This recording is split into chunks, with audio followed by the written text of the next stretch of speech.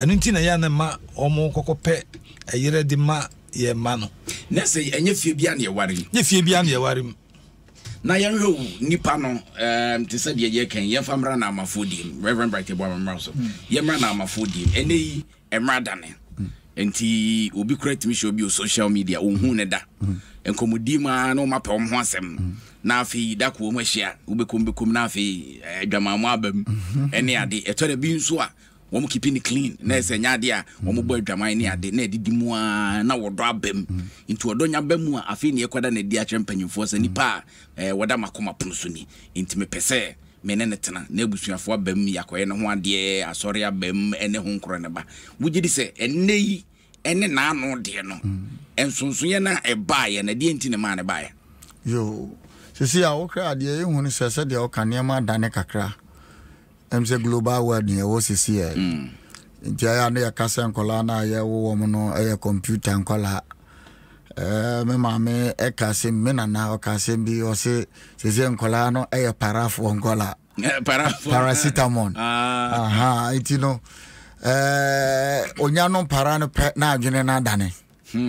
so na de etie nyina na se de o kan sisi a yenhwe aware no emma emofra ne bio se de kan na etie no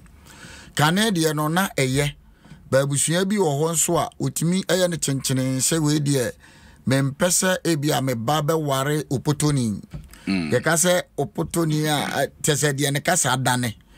asem ka ebetimi aye te se wo ma wo free wo me votarians ana wo northern region any ade the tribe bi wo a wase mempese me ba ebeko sa ware no ana kwan tenten awade sa obi wo wase kwan tenten awade minku obi wo unza ya de tai ka sim bi se okromu pete nam de wodi e bi ka the first no na eya koye se ye restrict yan e woni ma bi ho so ka binya ya nanka wa ware no kromu ni sa sansa asamba ni sie no na sie no enheda enya din bebre ti se obi a obe ware no wa chichichichi na so no owe mu a sisi ano ade ba kwa den sesaye no abanyina na se sebe obema bi asiso akontuo ni ade ne niema ne abrabo no se de etimi ade onipa akoninti no yamfa se bia obi wo kra usua na wa free ne kura ase abakrom na obebobra enum no de be hia oba no ohun ye no ohwe futures na wo oba no ho no a na ohwe ya na tenka ayeden aba so oba we de mani ayeden agye no ho ni ade na so nka wohwe mma na nke wo senka obema no ana oba no wo mu ho sa na ka so nka omunya abotre na nka omu study wo ho na nka ekwa achiri kakra enum no ebeboa bebre mi ame papa gebalansa o wa Adom haya ana ana okase baby owo bia so ye tia no baby owo bia ye tia mi ame papa na de wo mu ni nyina ne se emre bi okase bi e wo afidie kase ya so na okase senke betumi anka oba ene be ma de aka wo msi aware kwan so at least anya kura no be 4 years de e wo senke wo mutimi nante keno ne de suban no ba bi ehye bia no ebetimi aboa ma na ede apie na watumi ehu nanso saa hwehwemu ni ade nyina emma sadia wo kan ya wo hia no social media na ohun no no o de boss wa fama no no obi wo kra ne ho pre no na bibia wa hu oba ne hunti onya kra na nkene ya no de na chi eden aka form eti se eba ne saa na sadia nka wo sanka omo ehwe omo ho study niema nanka niema kwa achiri na abusua no etimi bam nanka womutimi ehu niema bi ni ade a wo fie ho no na wo hwe no wo hu se ebia ehu behia se aware no beto aso ana se ento aso no beba wanim ni abusua na anim no na yese obi aku anoma wo ne nsam na o hye ne nsam no obi sa se wawu ana se wanya nkwa se anoma no enwu ya na okase o kase wawu a obetumi amia na manawu hawa ne nsam nti nsam bebre sa ejira oni pa na nkasa so eye ahopepre ene afei ntoboase a yenya enso ye ho hwe enye nhwehwemu na masa me remember also Reverend Okon ye hwe kan na nanke na nanom na everton emayen omo na be ye hwehwemu te se de ne ye ka no na eneyi bibia ba bigina yen so ede be pa na yenye se de be ya yenkoto esan mu esan se ne wokọ bebia yegu awade a ohwe doma iguo pa me nyini mani efi no man shada ante da sa so masine na yere yeso wo manya asem ti yagu no kwada so man shada ante bida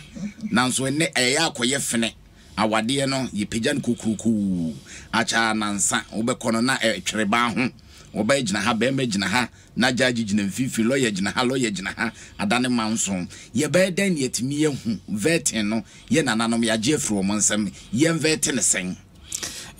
nana mpanika azemi se ofa asasire na wa amfa nkyere dane okro no na si kyere ne se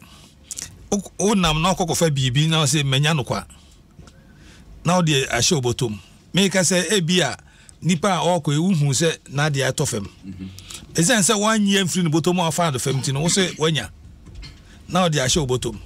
eno no abeda na okro no ezen se unim nipa kro poten ane dia ena wan fa ama no nti wa wia no indirectly no wa wia no nti na no wo ka besi sen de me ka besi ani se enne no yetimi awia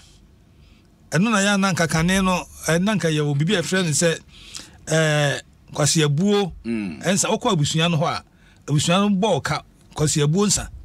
ene se wo hu nipa no na wo pena wo na wo pena kọ agya no ho men konko winwie enya hwe nwie esanse wia wo dia be chempenimfo okọ bible mokura Exodus 22:16 no eche se oba oberma ekofa obabunu no ne da wabra yen onyi na ware a yen hye no na onware oba odwa mu ba ko pe no yen hye no onware oba no se abusua no susu se nipa no nye nipa papa omonkare ne trade empre no enyi mfiri be ma no no omoma no ko no ba bi enza kwasi abuo nsa no bible mo no the bible e kire ye no nani ka ne sa de a boys abade ka wu kapa de omo dibi esanse obi o ho a oni kura no obese nan nti go betua ha wi anya Jeffrey ne nsa nti ni nyina ye kro no aye ka no esanse agya ne na no omo nim ho hwe wo de o se onya dufudi ade bet ye nya ne sa eno na kofa obayi nso pe oba no pe eno ni ene na wo ka bibi se okọ Register General aware a egu mebiri no ayeye no ni nyina afiri wei esanse omadane ope no odo bet esono ope ena esono odo odo no eno no ne nia efiri akomamu a ene oye sene otie bia ope nsuban sene otie bia no ope esanse unconditional love sene Bible ka se yegusunya de moyefo no Kristo be wuma aye the same thing na wo sa odono ma ono a onhwe ne bone ye wono na mom no se ope no eye bibia wo hu wo no ho aya ofe ebia no mpoku anti na wo hwe no ebia na sisi achinti na wo wani abra tinchina wo se wo nsaka na wo de sa de no ekokọ hwe oba eno ye ope nye odo enti eba ne sa no a eno no na kokọ dane asem maye no esanse ekokoduru ba bi no sania ohu no no onte sa meba mesa ba ho ama yato aso Adom 106.3 FM so ne kenkan me dwumadie ne eguso a ye de ema wono na kwabena nso abrabọ ne eguso a ye wawai ho kakra Reverend Bright Ebo ma memra so se sei ekowi ase no abusuafo tena ase ye ntwenko ye ntwemma aware ne age atum o mabe ya awarefo kwabena ne ye enete omo edidwa kakra eno makoyie ena kwabena ekohia na damfo aye friend kisi no hwe kisi abrabọ sadi wesi aye nomenome na eya kwete se wono kwabena eya kachi ewom so wo ye adwuma wonya ne sika ene ne bibia nso sadi nanka wo pese woduru no wo hu na damfo no ase eya mana kachi yemhwe emra kwabena enkohia kisi nanka na ni so de wo kopem se okohia kisi no hwe bebia kisi gina no ehwo no wo sha ase se onwinwi samfato ho no ye beye ne den yo eno no ene enibre na meka se enam into kan Ephesians chapter 5 verse the number 3 na na onyankopɔn kyerɛ nyame mma sɛdeɛ wɔ sɛ yɛbɔ yɛ bra ɛfa nti osisu dua ɛka sai ɛde fa anibere ho na sɛbe deɛ ɔwɔ biara no ɛwɔ sɛ ɔma w'ani ɛsɔ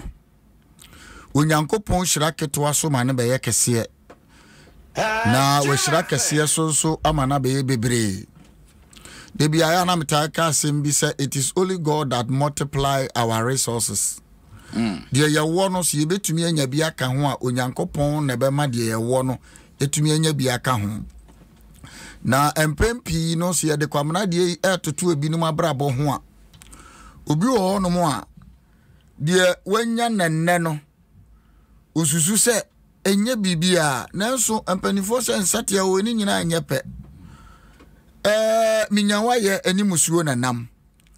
obi wɔ hɔ no mo a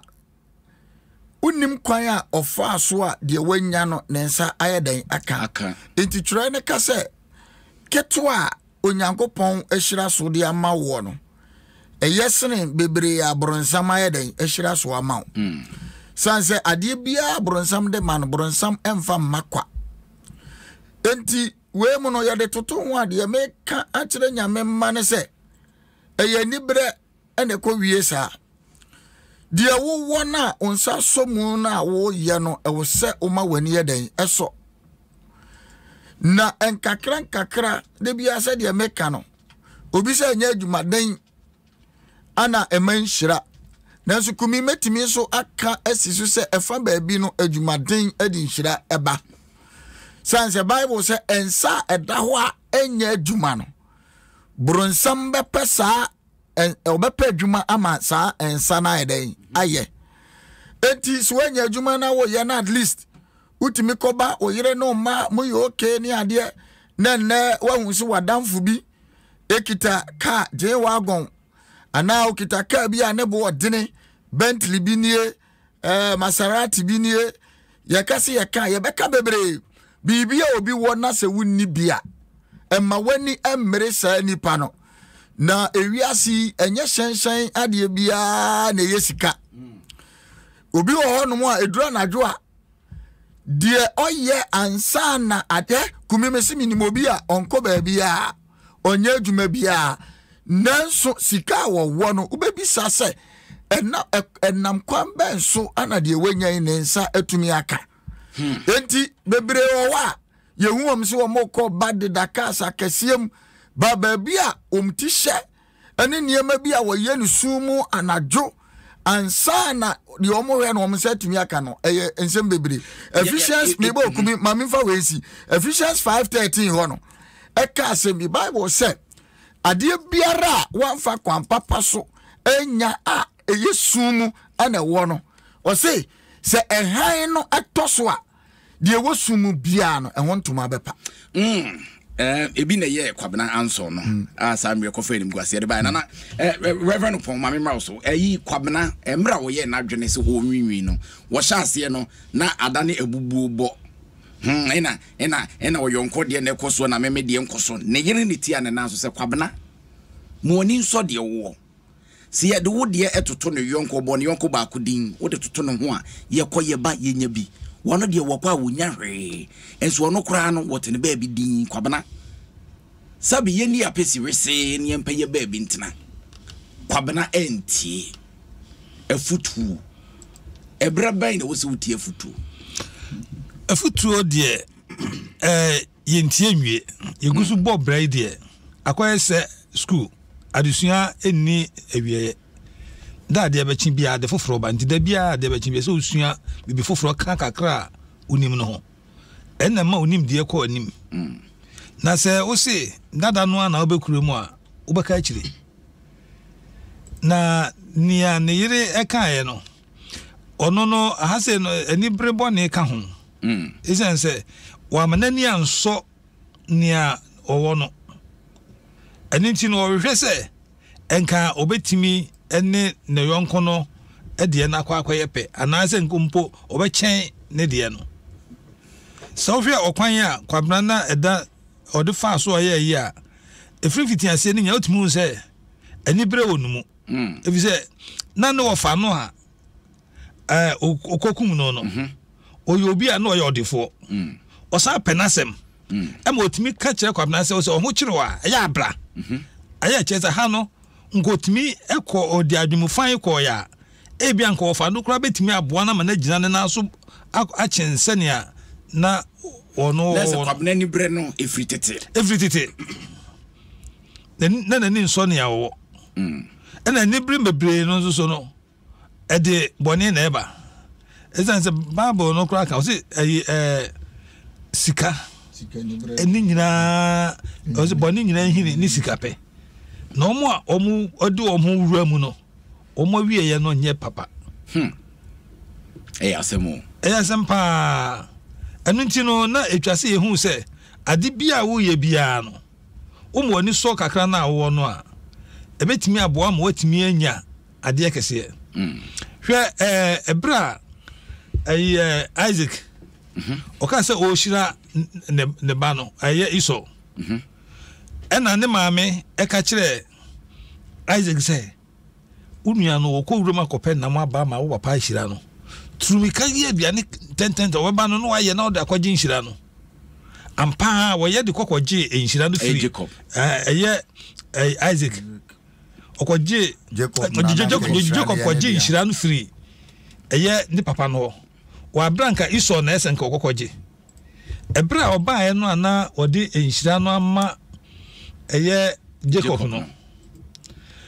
eye iso ya mebre nto osubisa papa nse papa enti enhira ba ko pe na wo ni papa no mo ya odi man no ne se enhira ne de media ma wunua no na mom se obetimi aye adwumaden na o kentene ho a obenya nyina so pa na se adwumaden eni se wo kentene ho eno ni ade ahia eno day yes eno ni ade ahia ma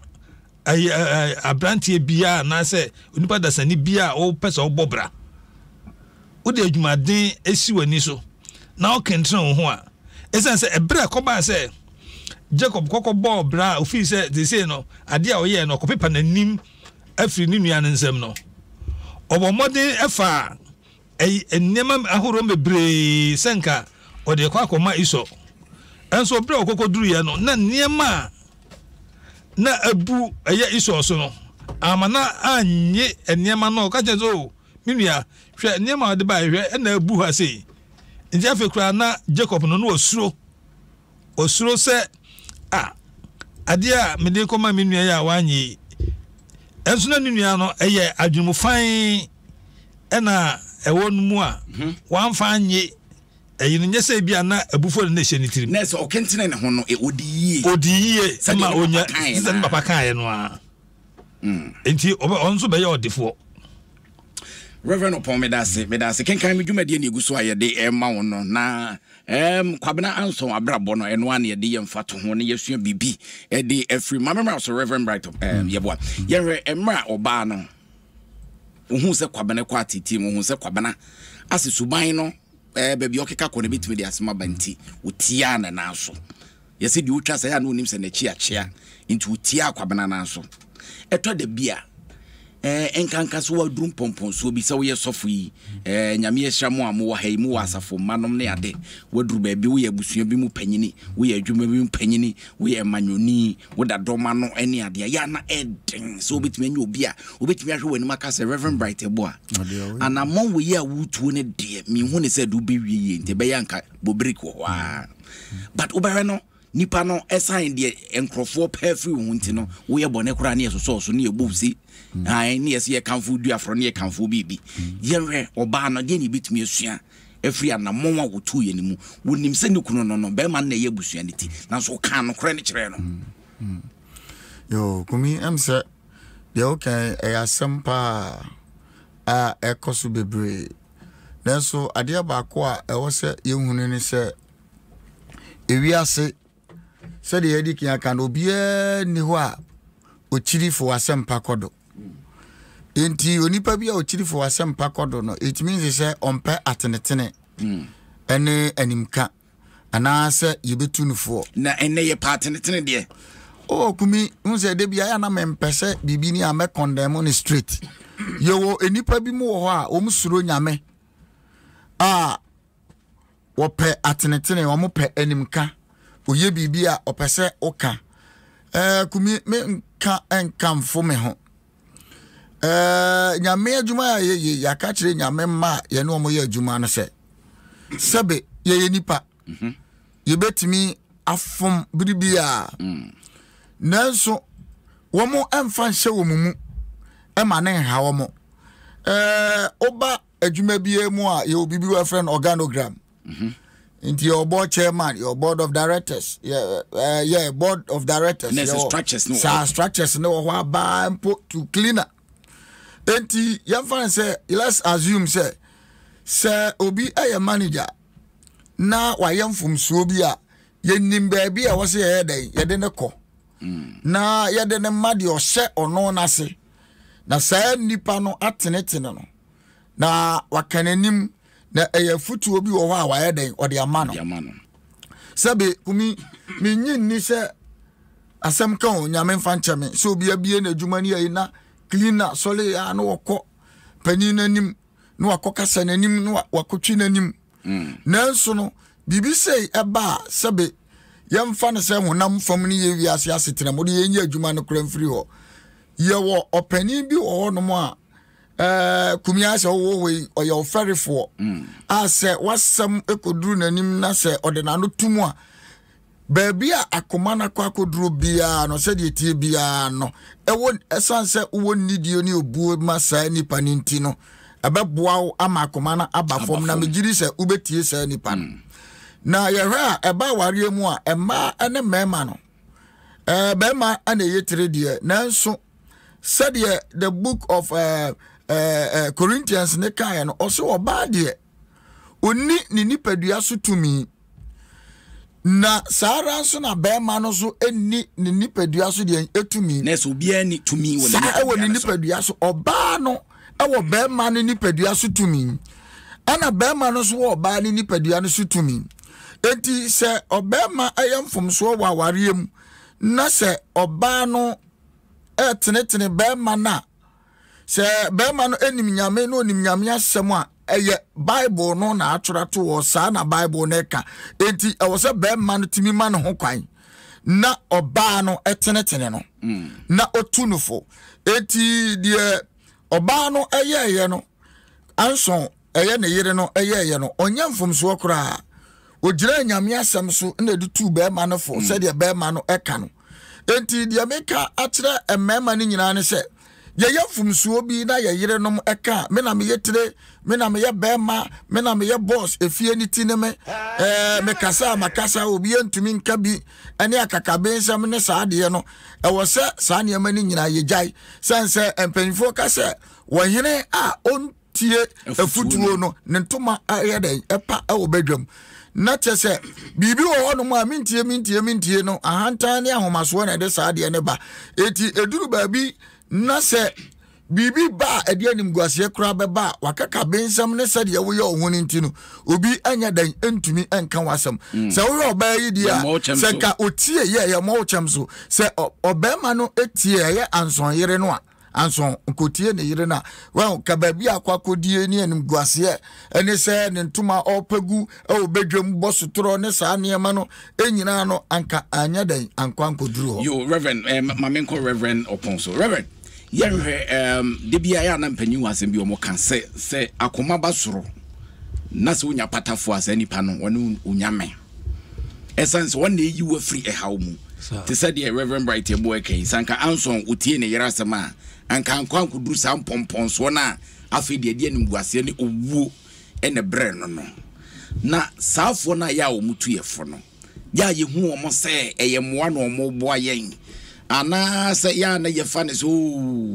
kasa tenten na ye o mo de enka kwakwa yo ba yesu wonage wutanten etinobo se ma de sa na o mo tie ne abato ogu yes san ya dwene mfa hemfa mema yo na adede ba kwa esi enyina ehu ne se onyankopon obo oba no nyese ofitin ya no obo no kwa osi ma me mobere ma no seso boafo onyankopon kan osi ne seso boafo enti oba ye berima seso boafo oba ye oboafo a bibia wo ye wo asetena mu bia no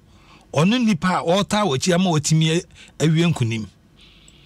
ye ba ayi apoto kasa mu a o se ayi obema bia waye nkunimdifo bia na je oba papa bi eta na chi behind every successful man there is a woman. Yes. And until say oba na anta wachi a esa na wo kono be no so wachi achia esa say mpani say de otwa asa no onim se na chi achia be ma wo na odi kan na otwa asa no na oba na di wachi enji be bia otwa kono se nkoyi a o na eso ka kire say papa ba bia otwa kono achia menim se wo hu be ma bia ne yere suro no kokokokoko opi pe na obi edwane ne bumbu asifie sai nipa no ye den bo ne chem so sai nipa no aye kan de bi na ye kan se eba ne sa no a wan kasa no utu amna esense abusua no o yire o ma obi asuro wa ye kaka moto bibi na otifie o enti se wo fie a obon se obi an kasa obi amọ wa obi ne no yonko ni nkomo pataku. Yes, esense okobie na no a obe na hawo enti o mie na no kura eya asemo eso bi anka bibi boni bi wo ho anka obi betimi aka ache o se papa adie se ni no ne ye ben den but esen hunu o kan obetia no enti no mo aka na no atum na sano ma no onyi ni se to da bia ye nso se de sitete ne ka ho se oba ne be ma wo fi akwada ye bone wo se twen o papa ba me ka che no eti ye de mema no ada ne ka moto bi ne di hunu ankwara ne se de no sade no meta ne masafo ma no me se me no mo esua bibi fa aware ho a me ka sa asem no me che won se omo hwe na omo anye mema ka moto bi e me se me ba nfabonten ba na ka kire me se abofra wo ya ese ya no bi se no ye ne dey so anya na hwe amese me nya na hwe ne se akwara ne be se dabi chese me ko chino bonu se si ya eze me na menye ya semu wo ba wa chense me na menye me na de boni se me enti no se bibi wo ho a enya tia no ne papa ba o bona mania no so asan tia ne biem enti obohu se ade a oye enye maame ne papa ne nyina de enti e ba ne sa no a ontimi nwane nko papa ho ena ontimi nwane nko maame ho obeka nsinsemu ena ono so on prese obeka nsinsemu obepese ye beka na abata ye ho nti e ba nsa e be ma no asesa no ya de pa Adom 106.3 FM so mess about Reverend Opon Kenkan Me dwumade ne eguso aye de emma wono nti enche ye ba bi phone line so na afi won so wetimi abem na Reverend Bright Ebo ha Reverend Opon enso ha ene eguso aye twetwe nkomo no kwabena nson abrabo ene ye wawa hu eguso yesua de de film Reverend Bright mama ma so ye hwe kisi ene kwabena nson ayonkofa kwabena wo bo ne bra na se dem di kakan nanka woni obi a wode na isusu dua ne mu masanse na kisi ben ni nti no wo hu no ene maasa ne bre ni nyina akɔhya ase okɔ kisi wono kisi so ka se mebo o mekyerɛ kwan ka ye wodo kwa so nanso ba bia de ne kɔ wie ye nie why ne wo se wo fa ne se wo yonko ye gidi fo edie ye ka ye ba kasa memfan se ahini na me wo mu ninti no meka no said ye etie e o bible mu yemfa enye obia na ye fa na damfo empo ye de ba etwi kasa mu aya na mpanimfo e kasa kire me wadamfo na mencho said ye ni suban e de etie na wase aka tro se anyonko grunti amakoto wanyatire na de o mu ni nyina ne se won se oni obi enante sometimes no enye suban ni nyina na obeda na die na de bia ya na metai ka se adamfo a obeka se yenko club yentwa kakra yenhye kakra yemboile kakra yenye se kakra menkase sebe obi epie kotena baabi no nya ne moto bi na achile na odigu ne bua na chese eyemfom so nanso wa hwe kasa efiri onipa num ne afutuo a wode ma ene ya o kire wo de bia me kasa it is attitude that develops to become a character won say ode ne kakra ne ade sa na abenyini na abeye suban enti no say kire me wadanfo na me kire ne suban dia ene ye ben na wowom opia okofie time ben but ode make not ase ye wo akurase ne ade no yenim say time say ye maame behwie aduane e wo se wokọ na wokọ ede okọwo na okọ no wakatro o menko obekọ no ye de wudi ebesi o ye de ya obedi so eniema bi atete saa no eye afutubo ne ntina proverbs kai wo se me ba se odebon yefo jejewa amanye den empene na ese wo nipa bi num wo a wo mkasa ne wo mafutuo nya de beboa ya brabo yenim se me wadamfo na o kire me se de ye nom nsa na ye mu kakra tot no afei ebedu ba bi no nyame amamu a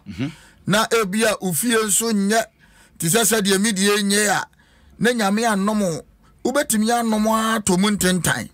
na bible so abeka kire se nsa den ye de ma kwasea na de ya ne se empempi no nipa na ono du bewuram no ubewu asa kwantimfi no asesa na adwene no asakra na wakem na afi ono se betufo no obi ehun so ye se be kwase mpani wo hu waka masembi masori pani bi na okase oye ndro tundro oye forget ne ade ne ya na sisi ya nyame adom na nyame yi na free sade nim wabeye deken edu anopa ne ade a onam kenya me asem ne ade na o se abrante ba ko wo a o kire no saa niema no eye ne ade no ene ono afiri mu ama odaso wom o matunufo aka bia onyai ama ene na brabo ay basa nti o se sometimes o hia no a saa brante na otimisu ade ma no enti kumidi me afutu amede be masafo ne se wadamfo be kiro se yenye bibi bone yenko bokro no yenko ye we no yenko asolo se media menko media yinu a entwimu no a we na de meka ne se obi otesa no otwe ho firi no ho ntama ebeboa na wansai wabrabo sanse didimu kakra wani bete no na wabrabo asai Adom 106.3 FM kenkan me dwumade ne eguso ayede ma wono na mamema so reverend upon yenhwe asem na wie nyina ne se kwabena ekoye dane anim guase ene de ma no ekowi ase wo sa hwere ne nkwa eka ho wantimi ansesa na dwene mpo ni nyina ya na mon ba kopɛ a wotuye ehun sunsanso na de ne bewie emra wo mutu anamon no nanka eyentam kese a nanka wone ne yonko no nko antam ekowi ase na pie monten am obi ehu bi enoma nipa bi ye wo sumase a obi ehunu na ya adwene ne se yenko a ye ne nyamentam etinya de obi abehunu na afi bi ase na pie monten ede ne yensua emfamfiri mo sumase dwadie Joseph no ekire se de onipa udua bia no obetwa so aba o kantam gu amramu a epie enti wo ye bibia hu se odasani bia ntimi nya de a o se ade we de ma yesumada se na tie bia anchenche bia bepie enti wo ya ade no a hu se wo ye no kwampa so ama epia ma edimpa sense se oye na dwene senia tro no kan no a udua wo huhumu a wona huhumu twa da nkwa no na se udua wo honam so a wona honam twa proye udwene ni asese ya wo pese wo ye kese esen obia enti no na wakwakoye ade ani se wo ye hano ade e breka krabi sese wo wuye ade okokokum nipa degiye ode ko ya na se ojao eno ni asem no sika bia no na sesa de gu na da kam so onfanko ade fo kra omo sin no kra wu omo amfa ne ofa no kra no ono kum no no se no we ode fo na japade no ode hoy ode ko yanko nya yere ni bi ware on se de ade enti ajapade bia ni asase su a onipa opa odi beko eya obi se mpani se ye nte ye di won agro nte ya ade bia didi agro wa kurase ɛno nti no yɛdi ho agorɔ kwa nyɛ den a ɛbere bi bɛba a wobɛgya ato sɛ wo sika de sɛ deɛ bɛnya o de fa ne nyinaa gu safe mu na safe ne safoa no kuta ɛda baako pɛ wobɛgya safe safoa no ato ama obi foforɔ na ba bɛfa no da kwa ko bie ndi wo mu no ɔno so ayi ɛde ayɛ ne ɔno wɔpɛ na bra wo bra nyinaa kwa akɔyɛ kwa na fafa so die bia ma so ɛno nti no ɛna mpani ɛyi bible no kora ka sɛ ɔse edimpa ɛyɛ sia hunya ɛnti yɛnya ade a didimpa bɛma yɛ mmom sin sɛ yɛde yɛni bɛto ɛyɛ ahunya so say last Thursday and almost so mudi kwame nkroma awoda yeah na japade ho ayi na ye yanse na brabo su nti no na brabo ni su suban woda na die boa wo boa da sa nti wo wuo no kra ye da so ye den e kai no eno no ni ade a ye hwehwe se obeya ade pa e ba gya odin pa na amansa nyina be gina pintin se ye kai so masi ne nipa a wo ye Reverend Opoma me na wase enti ye bia phone lines na tum na afi wo so watimi abem number no 0302216561 and a 216562 Nipa mo wansu ya rikitu ebi nansu ya ti Can hello Hello. Your mind here. Pat. You Pat into where? I do. Some say I want to no kwan wa. And my money be wa utu mo for crown until not so for a car. Say Obama be them and a chinty so tractor na next year no watch them. And then me my no none at his house. No, it come out so much I will do. I dare bet you. We could need to find me catch and say Azana ye. Nipa no so wa bro champ on your video call. Na yan hwɛ sɛ yampa wentie ekoma ni sika nyina odidi dwa nyina ahye as say about square one asemo asem papa nti mema no etumufu a muntie yo yate party em fancy an em for hello mpacho hwan ni mpacho great ogri na ka se free da koma yo ogri ntie we me pa ucho nyame nhira mo bebre pacho na meka ne say eye kwabena ene bere ene ye ni sa ena ye hwe ye mmiri mu a ye yuti sikene bere ye yende ite be hwe enche no obi da ka kesi mo ombre ya onye dume bia ye odaka kesi otefon kesi ekita opedan a like ni boye den na wa den wademu a onye bia ye let me say na kakwabra na nka oti afutu a nka wenyi na emba yo ye na wase ogre ni emfa onsia ni emfa foforo hello black person why ni o oh baby girl Beyonce et saying ya me adi mo na mo say ye ho den Beyonce enti o wa ma yes ya na ma bebe na me nshira kwabra de nka so oti afutu when ti afutu no kula so na bla bola say yo say I just so fan bonnet na next week so kala party yeah, bad life in color. Yo, kenkan me ye de green. In a news so de orange, into orange and green, and then a color ye de echo hello. Aye. Mpacho hwan ye? Pasako, Tambomosu. Pasako yentio. Yo. She on say nanka e wo sanka abrantie no okwa ebisa. Ebia, me pese me yesi. Ebia suma no be kire ne say, anamu no pese otu no. Ebe bua na say mua na ka ho pere be ntra so etinu yemfa ho so hia bibi kakra so ye say bia ofike bia fi ofim na bi kwa fi wo fo fi onye bi kwa na ya sisa o shebe o sori house ni kwa koji sikelu dangerous that's it yo miss me that's yemfa for hello mpacho hwan ye the party a friend program me ka say ti asama nketo ye chi asama nkesi fu nyina yintio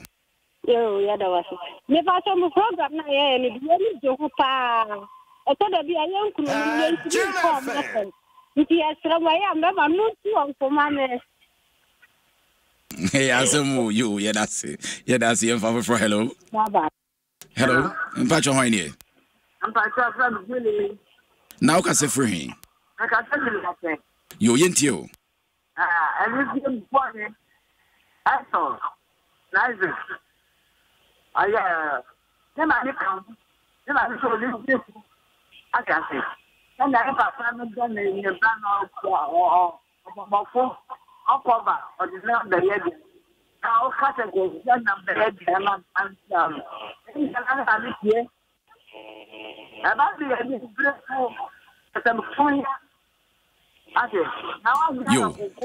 you know us na yemfa for hello. Hello. Mbacho hwane. Mpocho Nicholas Kojopo kubonini. Yo Niko yentio. Mpocho I say ndam na ya ba no. Ya ma sikasa bi ebi mu sikantam edi omonim kan wa blabo mu. Ntide bia no yen obi kwama o tenten kakra ya me yempe. E pese de bia ye fight for sikan first. Ansan yenya efie futuo no go ha yetufu fie a ompe. But abonten for no amamba na agina afaso ne suno ena obetie. Nti sese na youth na ya ba no mi sie futuo. Anasa kenkan me kura se na mant na ba no sa plugment sa kura bebre o mane je ho. Ohun so o mane je ho a ankasa sikantam na bla bono. E ba twen so kakra. Yo yedase. Yo nyame kan ho yemfa di otwato kra ana yede asi. Yemfa baako enfentwato. Last one enfentwato. Hello. Hello, Bravo. Hey, father, we didn't keep out on the Hey, you. Your father ain't you. Yo, bra, what the mama about to make my family, people my conquer. Bring Menoka. You will get man or your light off. Or drama me program. Ever me phones. And I'm in the other. Nami show. Everybody, papa, morning, the foot and then quite out. That only am I. The city can tell me where I was telling you, maybe I can be on. Yo, that's the father. You know, as in the info in Sia in Tiafrefon, ye Sia Nessa, Reverend Bright, Boa Samson, Reverend upon Ewaha, Church of Christ, the Horn War, Bubuashi, and Reverend Bright upon the Kingdom of Heaven Generation Ministry, Reverend Bright, Boa, ye Maria, I Nina, ye Becorno. Edian yesu ade afrim engoma ne de aba na wiye edian pa ne yemfam frim say ye bo ne postro ni pa ngoma ne ye bo ne pona de ba de su ade no boma obetimi de amayen tiawa futuo kakra me de manya memma ne atiefo nyina etiawa obrenso ya nyabotre emre nankasa ana be kire yenye adwumaden yemfa ye honto nyame so na afei so be pentem enyeska ene obi wa wase ene unisika oba mpew oba nyesi enyesa na ma ni nyina ate kuni mi ankasa mabrabo example Reverend me wale yire na mi Reverend momo bren obi be kase momo bren achu enye Ghana enche biasa ene Ghana ha ye tie enche biasa ibi obuto mani me wale na mi ni hwe mi ni hwe ekabe 3 days ansa na meto me wedding gown me wedding gown yeah eno kra obi ana chemiska na me de toy asem enti no unya abotra ubisa general obamu wahu me wale general hu ye ohun se de na ma abotre yeah abotre na jinyame di fa ho tu nyame so na ye adwumaden fa wonsa be ma fa wonsa ye adwuma mema bebre ne nambasa ubedu ye ya ye sakra kumi ubonso no obi abotai ekita portfolio opo obi abu no opo obi abono what is adwin bi sa na bibisi wani so sa nyame moa untimi nko wanim ye adwumaden na nyame moa na nko wanim se obi nyame na odem ya twetwe nkoma tobo as en what he told Reverend Opon edi na yemfa engoma ni mu ye de bibia ba na wie na adesua de ben na odi ja adesua me aka kire ye mofra no a eba no nyina ne se senia Isaac ka kire iso no o se se nhira no wonsa nka de nanzo so ma adwumaden na nkentene ba wasetena mu a ubedi yie adwumaden ne nkentene ba nkentene ho o kentene ho na o ye adwumaden a onyame nso ba mu odi yie eno nti no yenyi eye me pe me ho anya sisi ya no mfiro emfa nkoduru ba bia esan se ubo bum na onsa kakura no a na wiye na nye papa nti na mpanyini ka se hwihwuma de ekososo Reverend Opon ye ko na wotwe de na ekososo obi hia wa Now mo no dem dey see menis no nyame madom apart from nyankopon adwuma no mesaye abanro enti no osa mo waduro bi wo ho a me de mawa aduane a doctor si menni bia no wonno maduro no to aso nansa obetimi adi a unya complication bia ye be ka ho asem eno achi no nso no mesa wo building pass mema no obetimi ko baby so te se ne oba ko afichire na se kuku na moja wo mu no sa eno no uba eno se waduro a ebe ma eno nso no nansa wo obehu se moja na twa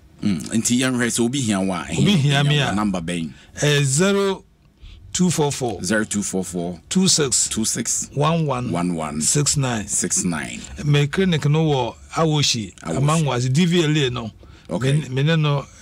opposite okay nti Reverend Sapon bio opon eno Church of Christ bubuashi ono ne penyina woda no ma Reverend Bright bo so Reverend na watwi de ne koso na watwi de nyame adom na Yesu ama eda eye brandai ayedi enim ye enima nyame ma ehyiam abompai ye no saade bia eye branda bia eye mpaebo eda ekese said de bia meka no nyame adom wache meyere adom achede eye adiye adom achede na me nso me de eye onyankopon asem na de omni nyina ne se ya wadanso Yesu ama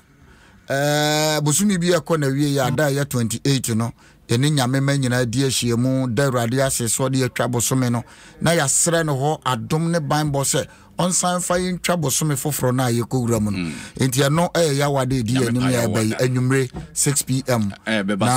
abeba so Tantra Hill Golden Door obi a pe ho hyehyeye ni bibi obetimi aframe wo sa ahomatrofo iso na ya twetwe nkomo 0244 86 98 05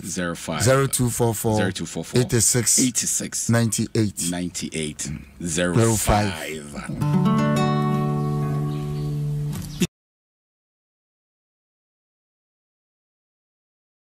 Indi obidum bia du kumi menam di ho chia me shan akwade bom chidom bom adonten opanyini